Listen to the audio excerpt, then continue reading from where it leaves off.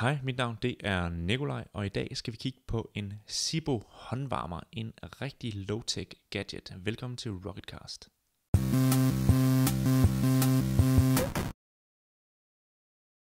Den første udfordring med den her Zippo håndvarmer, det er egentlig at få den ud af selve pakken.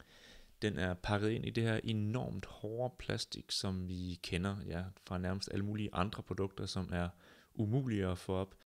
Heldigvis så har jeg sådan en lille Gerber Dime, et multitool, fremstillet eller designet til hverdagsproblemer, kan man sige, i modsætning til de her andre schweizerknive og sære multitools, man kan købe derude. Og den har et specielt udviklet tool til netop at få sådan nogle pakker her flået op. Men jeg kæmper videre med det og klipper til jeg har fået pakket hele skidtet ud. Det første man sådan finder herinde, det er sådan en lille manual og nogle papirer på, hvor man kan henvende sig, hvis der er noget galt med produktet. Så er der en lille instruktion, og den kigger vi lidt mere på senere. Ellers er det bare instruktionen på en masse forskellige sprog. Og her er endnu en instruktion på forskellige sprog. Vi går videre og kigger på de andre ting.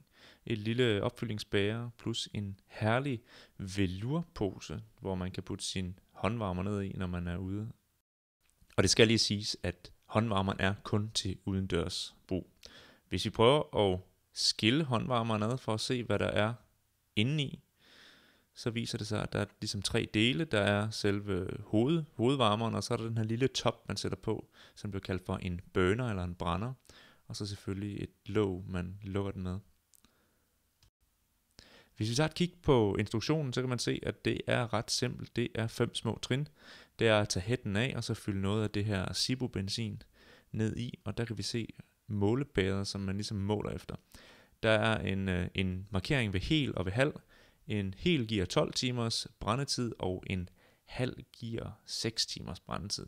Så jeg fylder noget af det her Zippo-benzin i, eller petroleum, tror jeg også det hedder, ned i den her måler. Og så skal vi se, om vi kan få det puttet ned i den her håndvarmer. Man tager selvfølgelig toppen, den her lille brænder af, og så putter man den ned i. Og det er sådan det ligner lidt noget vat, der sådan ligger dernede i, så man så skal prøve at hælde det her benzin ned i. Den er ikke super handy at bruge, den der måledems. Men altså, man kan selvfølgelig få målt den rigtige mængde.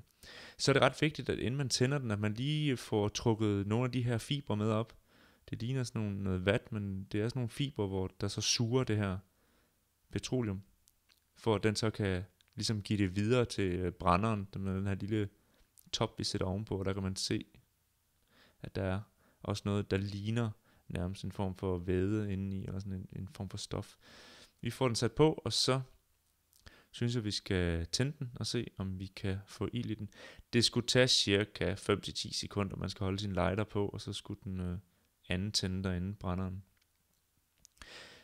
Det kan være en lille smule svært at se, men jeg tror måske godt, hvis vi lige vinkler den, at man kan se, at der er en lille rød glød derinde. Kan man så lige prøve at slukke lyset, så er det nemmere at se. Der er den. Ja. Den starter sådan et sted, og så breder den sig sådan stille og roligt ud. Man kan allerede se, at den er på vej over i den anden derovre. Vi prøver lige at slukke lyset, og så se, hvordan det ser ud i mørke. Og der kan man meget bedre se, at der er den nærmest helt tændt. Jeg fyldte mit målebæger halvt op, og det skulle så give 6 timer, og det gjorde det også. Den er ikke for varm, den er egentlig okay, men den er lige en smule mere behageligt, hvis man putter den ned i velurposen. Den er nok tænkt som et supplement til de kolde dage, når man er ude og fiske, eller sidder ude på stadion og sidder stille og ser lidt sport, eller hvis man er ude og spille golf, eller hvor man nu lige har brug for et lille varmt element. Den koster 200 kroner og kan købes i diverse friluftsbutikker. Og hvis I har lyst til at høre mere om den, så taler vi også om den i Rocketcast nummer 40, som er vores podcast, som man kan finde blandt andet på iTunes eller på rocketcast.dk. Men det var alt for nu. Nu vil jeg tage min håndvarmer og suse ud i verden.